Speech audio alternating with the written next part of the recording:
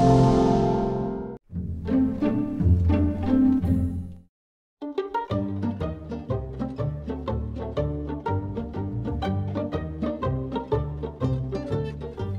wind is whipping up here at the Venice Film Festival, suggesting that the hot weather may be about to turn, and yet Venice still offers a port in the storm, a safe haven for weary delegates and talented filmmakers who are down on their luck. Terry Gilliam is the ill-starred creator of the likes of Brazil and 12 Monkeys. He's back in town with a new film, and it seems he's just as batty as ever.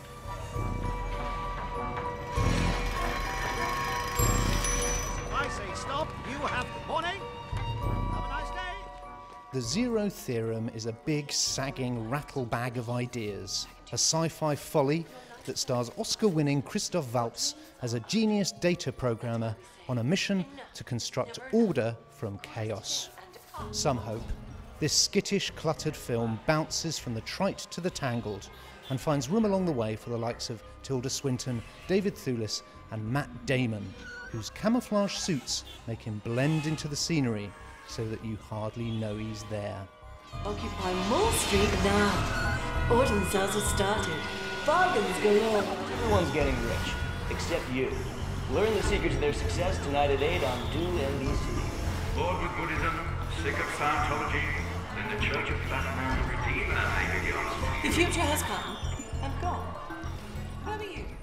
Actually, the Zero Theorem has a certain ramshackle charm. I'm not sure it's nourishing, but it certainly has spice. The Venice Film Festival now continues apace, but this is the last of our video installments. My producer Josh Strauss is making tracks, but I shall be sticking around and writing up the reviews the old-fashioned way. Thanks for watching. See you soon. That kind of being cut off and being restricted and claustrophobic and not having sound. Porn is the backdrop to it. It's about a relationship.